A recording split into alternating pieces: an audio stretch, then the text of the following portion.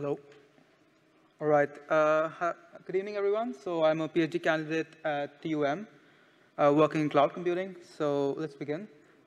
If we look at the brief history of the cloud, from bare metal servers to infrastructure as a service, platform as a service, and then more recently to serverless computing, aka function as a service, in which users are only responsible for writing small pieces of code called functions, deploying them onto a function as a service platform, while all responsibilities around infrastructure management are automatically handled by the cloud provider. So some prominent examples of FaaS platforms include AWS Lambda, Google Cloud Functions, Azure Functions, and IBM Cloud Functions. Typically, these cloud providers see around 1.1 billion function invocations each day. So if we look at some of the major challenges in sustainable serverless computing, one of the challenges is that due to the high level of abstraction provided by the fast computing paradigm, some core new technologies which enable it consume a significant amount of energy as compared to conventional technologies. So if you look at Firecracker, which is a lightweight micro VM used in production in AWS Lambda and AWS Fargate, it consumes 19 joule of energy per function invocation request.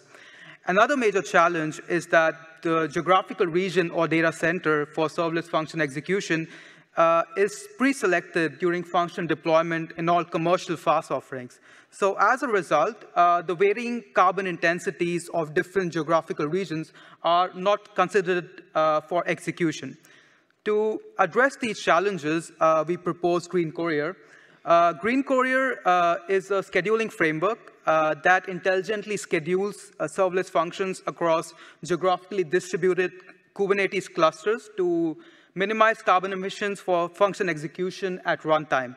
So it builds on Kubernetes and Knative, which is an open source function as a service platform used in Google Cloud Functions and also Google Cloud Run.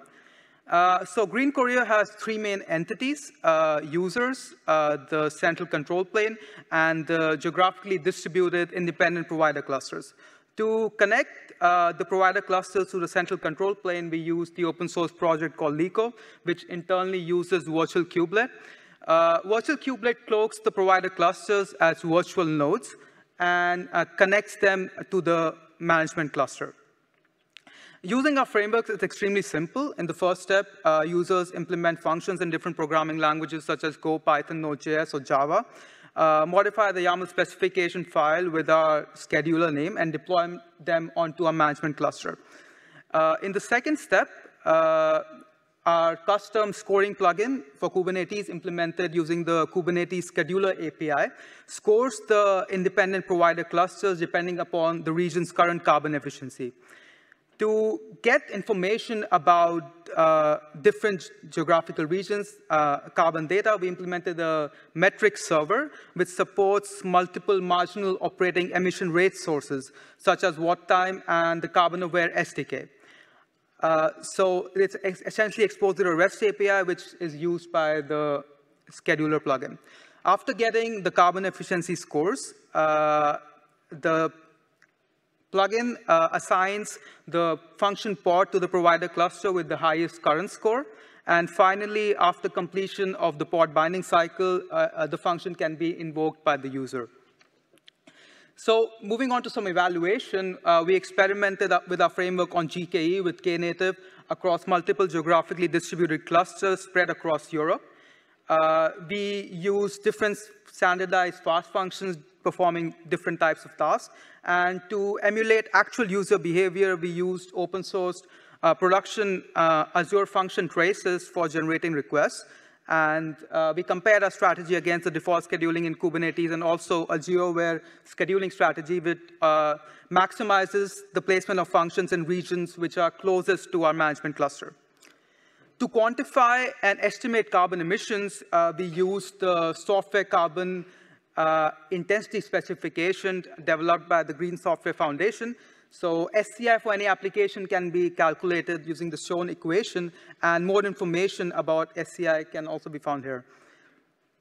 So looking at some results, if across all functions and per function invocation with our strategy, we were able to reduce carbon emissions by 8.7% versus the default strategy and 17.8% on average with respect to the GeoWare strategy.